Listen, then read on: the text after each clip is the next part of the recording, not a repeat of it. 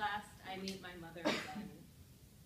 Her face clotheslines me, that jolt closing my throat, so I never get to say I remember her as a dragon, whoosh of leathery wings and hot wind by my ear, a scritch of crimson claws against the tile.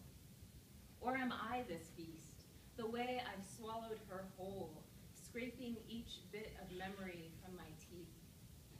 Yes, I am this serpent, the glinting scales, the snap and flex of jaw, this worm of furnace I call tongue that wriggles free to cut her again and again.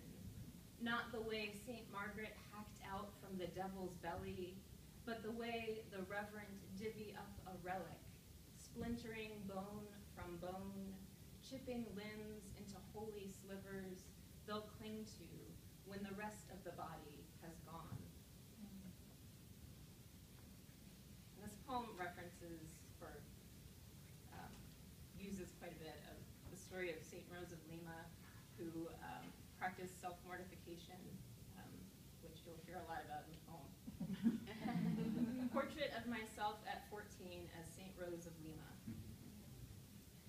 Girl, I understood your temptations, your coveted face rubbed down to red meat, the chili peppers scrubbing your cheeks of each suitor's caress, shedding the glimmer of your skin, your delicate hands, the ones you plunged wrist deep into lime, then shoved in gloves full of nettles.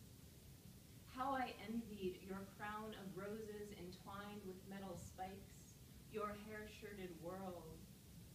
I had to make do with the tools of my time, the steak knife I slid across my arms and ankles, anywhere their eyes touched.